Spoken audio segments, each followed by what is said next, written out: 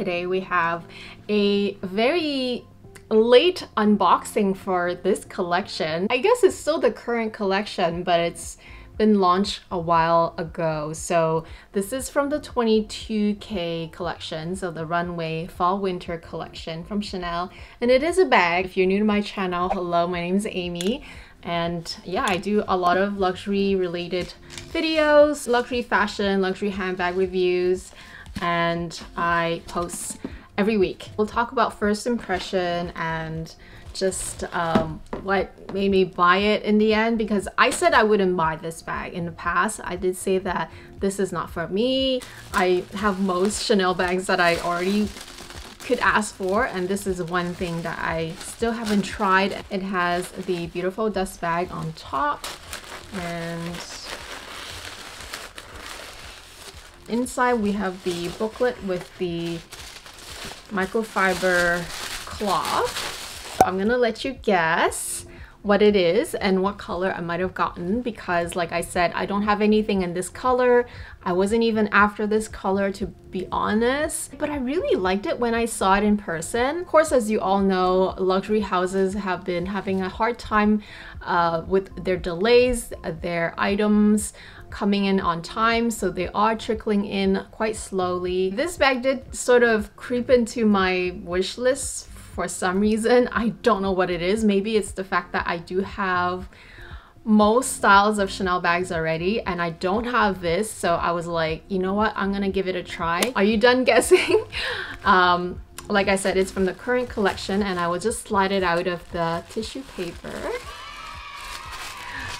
Yeah, so it is the Coco handle. This is the tiniest size of Coco handle, and this is the size that I said in the past that I would not buy, that it is not for me, that it is too small because it doesn't even fit a phone properly. Granted, those are still things that are valid, because unless you have a very small phone like me, I have a very, very tiny phone. It is a little hard to fit your more regular size phone in this bag. This is the mini 13 phone. Obviously this phone's not going to be forever, and I don't even know if this is a forever bag for me, but when I did see this bag and I tried it on, and even the color, I was really smitten by it. So anyway, let me know what you think of the mini, extra mini Coco handle, and if you own it. I know it's still a very popular bag, and by the way, apparently there are some rumors, and that is coming from my essay, so from my own store, that they are thinking of phasing out the Coco handle in this size. I'm not sure why. So if your essay has told you that, or if you've heard about this rumor as well, let me know, because I don't really know or understand why they would keep on saying things like this, rumors of discontinuing bags. First the Gabrielle, now this. So let me know what you have heard. So here it is, a close-up of it. It's so dang cute, isn't it? It's the extra mini size, but it's still a really good size for an extra mini bag. And the color is just really kind of blew my mind. So what you see here on camera is, I think it's pretty true to color.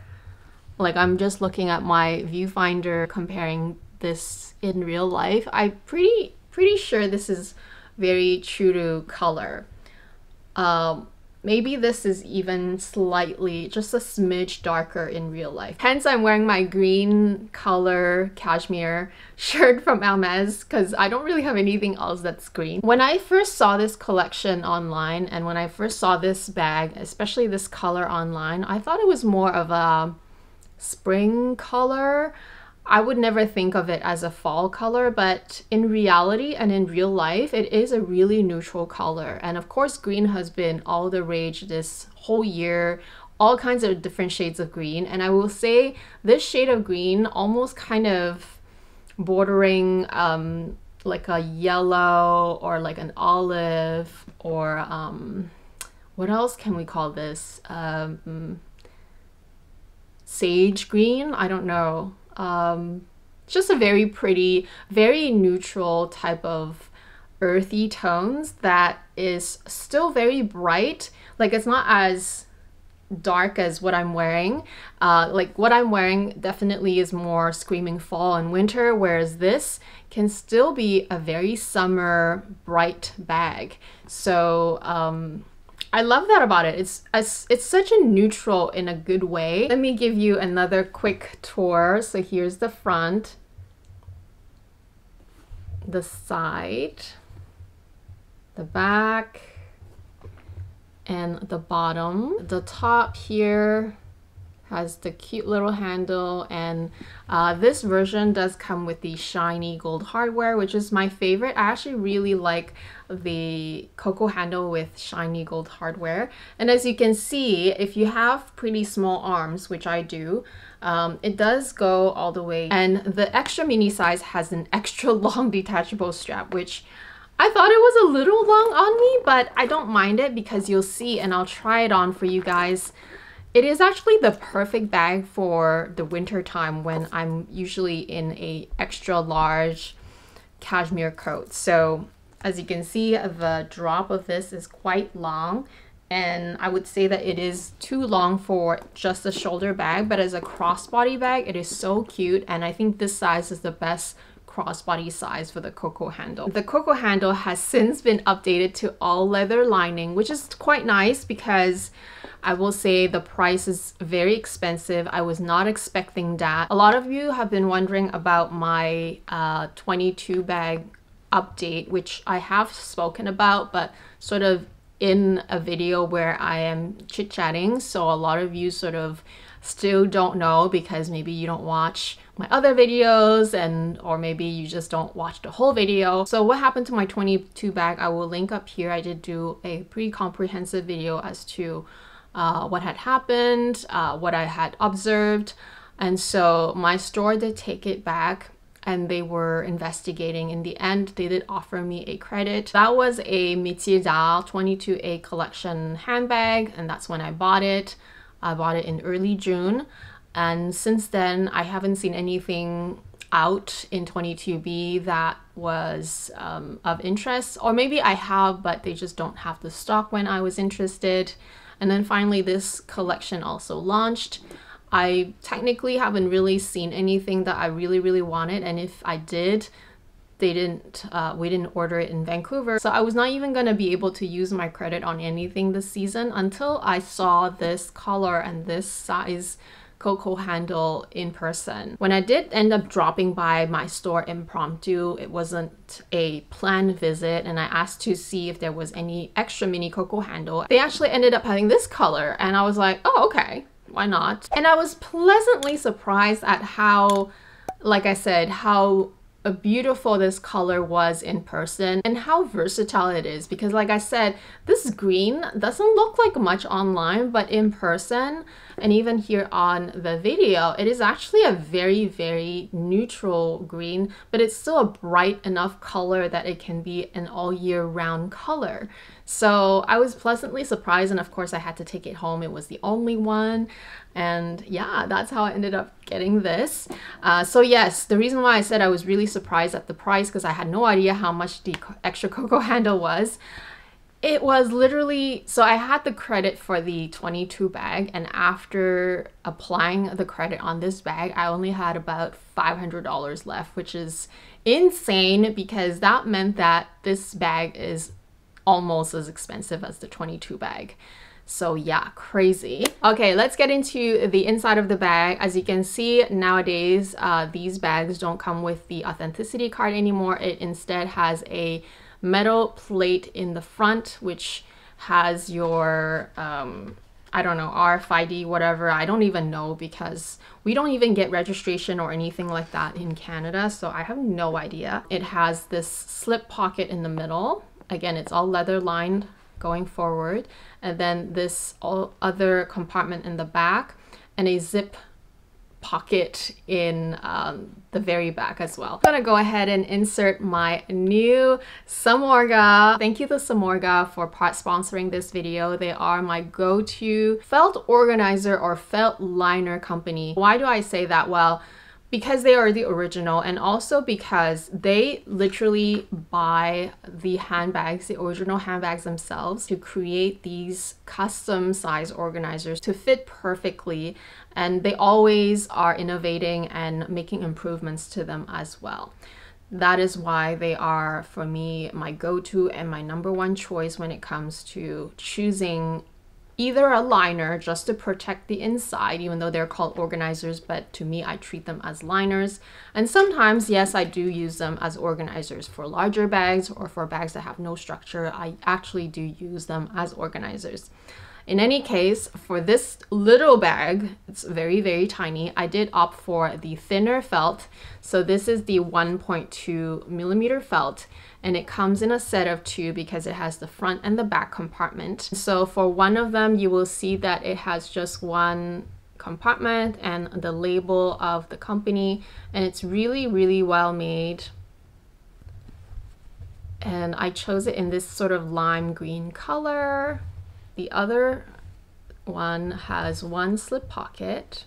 They are 100% made in Korea of felt material, and in order to clean them, you can just spot clean, or you can dry clean them if you want. Here you go, that's the front compartment there. The back one is a little harder to see, but it has that slip pocket, which is right there on top, which is even more convenient than using that zip pocket, because the zip pocket is really, really tight, and I would not really use it unless I am trying to maybe hide a ring in there, or you know, to make sure it's secure. But otherwise, I will most likely just use that slip pocket, and also mostly the front compartment. So I went ahead and filled my bag, and I will just tell you up front, guys, that this bag is deceivingly small, because you would think that it looks pretty good size from the outside, but as we all know, the Coco handle is a bit more deceiving in terms of what it can fit. I will just link to my Coco handle small size review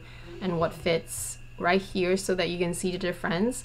But the extra mini, it's bulky from the outside, but the interior is very constricting, and so this is the maximum that I can fit, guys. I have my car keys sitting on top, and I have one lip product sitting on top. The rest you can already see at a glance. So as you can see, I have my phone there, 6 key holder in front of the phone, and I have my wallet, my Chanel card holder wallet in the back, and that is it, guys. It is basically a very, very small size bag that still sort of fits your phone depending on the size phone you have, but it is a very narrow, these are very narrow compartments. That is also why I was sort of hesitated for a long time about this bag, or at least in the past I said that this is not a bag for me. But now I do see that it still can come in handy. It's for days where I still am downsizing, but I also don't want to be holding my phone, because with my nano bags, I have to hold my phone. With this, I can still fit my phone in there, and it will fit up to the pro size phone, so just not the max phone. I like the gold, shiny gold hardware on this version. I really like the color, so it's really kind of like that dainty, sort of slightly more practical than a nano bag, still can fit certain phones, and it's a nicer size in my opinion as a more kind of like wedding event elegant bag to take. But like I said, I'm not completely convinced that this is the best bang for your buck, because it is extra mini and it's very constrictive. I feel like the size up from this definitely fits a great amount, and you know, they both have pros and cons, obviously. I wanted to show how versatile this color really is. Like I said, this color really doesn't scream fall winter to me. To me, it screams more spring, but somehow it still works with a fall winter outfit. And so I'm wearing my cashmere green colored earthy tone sweater from HERMES, and I'm also wearing these leather trousers from Amage. I featured them in a haul video in the past. If you've missed it, I will just link it down below, because these are literally the perfect length sort of slightly ever so slightly flared at the bottom, but so flattering if you have sort of that straighter body type as me. They're extremely comfortable. It's made in real lambskin and it's from Maj, and I take a size 36. And for jewelry, I have the usual Chanel earrings. So yeah, that's my outfit today. And as you can see, even with this sort of very fall winter outfit, and even with these sort of more rock and roll leather pants, it still looks good together. And I love the fact that, you know, once the cold weather is gone, this bag is still fun enough, and the color is still really neutral and bright enough for summer. And that is what I love about it. The crossbody is a little long on me still, but I think it's still great just below my hip bone. So I think that the drop is actually a more universal drop for more people. And in the case of me wearing my winter coats, because my winter coats are quite bulky and thick, it actually works out really, really well. You can still, you know, do the crook of your arm if you have small enough arms. And for most people, still at least go to the mid-arm. It's such a great, I don't know, I was just so surprised by this bag now that I actually tried it. And also with this color is just so cute and so versatile as a neutral, but as a lighter neutral that is still great for all year round. I'm really shocked at how great this color is, and as you can see how versatile it is. I'm literally wearing winter clothes and this bag goes with it, and I'm sure as we move into summer, wearing my summer dresses and everything, this bag will still work really, really well. So again, this is sort of that amazing, very rare kind of color that Chanel ever makes.